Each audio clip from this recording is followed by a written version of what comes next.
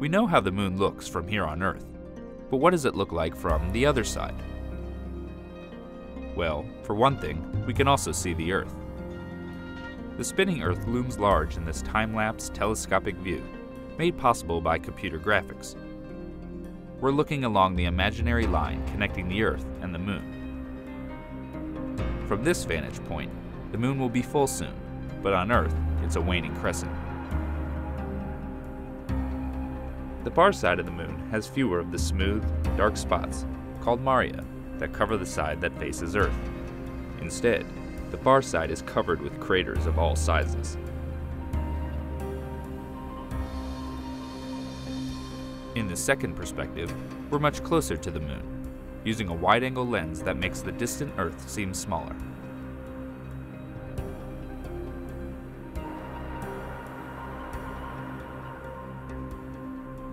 With our view fixed on the Moon, the rest of the solar system seems to dance and whirl around us.